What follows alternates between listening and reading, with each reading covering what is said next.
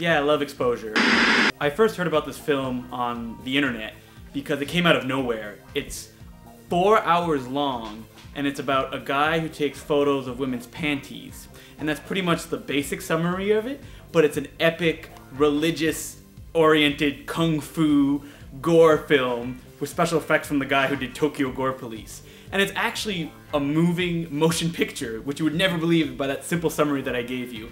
It's one of those things that you have to experience with a group of people and like put some time away, and it will probably be one of the most memorable film experiences that you'll have all year.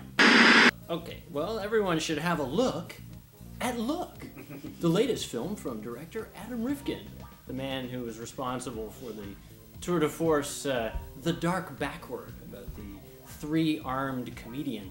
This one really flew under the radar. I had no idea that it had even been released until I came across it in the order book, and I went, hey, Adam Rifkin. That sounds like something I want to check out. And I threw it on, and I was pleasantly surprised to find a rather deftly rendered surveillance-era shortcuts. It follows the lives of several individuals through their appearances on random surveillance footage, which is then cut together into a dramatic narrative.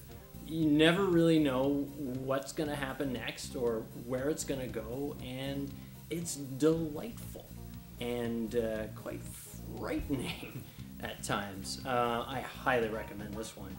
Absolutely, totally passed over by the mainstream media and audiences.